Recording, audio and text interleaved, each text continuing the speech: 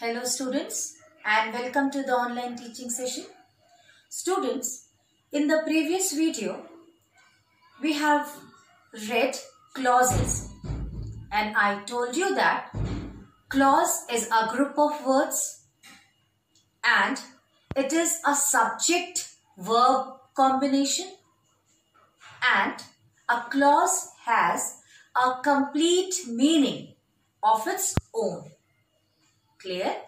Then we have seen that clause is a type of sentence. Okay? Now today we will see the kinds of clauses. Now see, clauses can be divided into three kinds. Principal clause, it is also called as main clause or independent clause. Then coordinate clause and then subordinate clause, which is also known as dependent clause. Now, this subordinate clause can be divided into three more kinds, and these are adjective clause, adverb clause, noun clause. Okay, so this is the chart of kinds of clauses. Now, we will see principal clause in detail.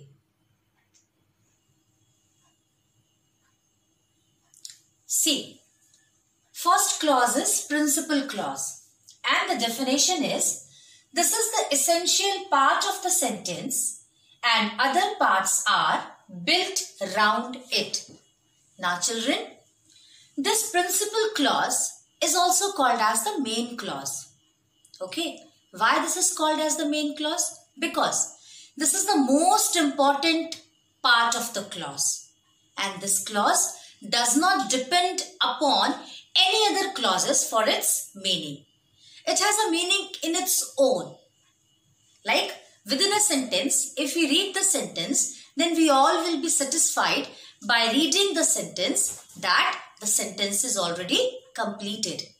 Okay, that's why it is called as the principal clause, main clause or independent clause. Now reason to call it as an independent, because this clause does not depend upon any clause. It does not depend on any clause. Clear? Now see some examples. Example number 1. I love the city where I was born. Now see, in this case, I love the city. This is a complete sentence in its own. It does not require further information. Okay. So I love the city is a main clause. Now come to the second. It is certain that she will help you. Now see, in this sentence, it is certain. Understood?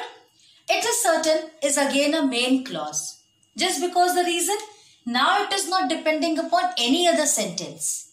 It is not depending on any other clause. So, it is certain. This will be the main clause. Now, third one.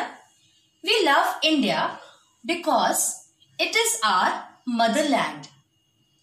So, we love India. Again, this will be the main clause. Understood? And in your book, one example is given. Tuhin poured the tea but didn't drink that. Okay. Now in this example also, suppose if I used to write Tuhin poured the milk but did not drink it. Now see sentences. Tuhin poured the milk. This is a complete sentence. Now this sentence does not depend upon this. It is complete in its own and that's why this is also called as principal clause or main clause or independent clause. Clear? Now see, once again, a clause which does not depend upon any other clause. and that independent clause is called as the principal clause. Now our next topic will be coordinate clause.